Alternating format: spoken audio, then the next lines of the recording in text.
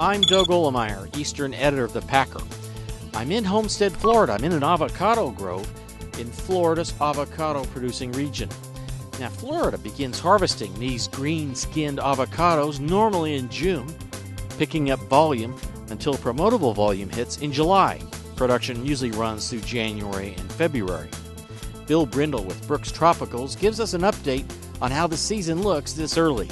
It's early to predict this year's Florida avocado crop, but so far we've had really good weather and we're expecting the third good crop in a row. For more information on this story and other Packer stories, visit the Packers Facebook page. In Homestead, Florida, Doug Olemeyer for the Packer.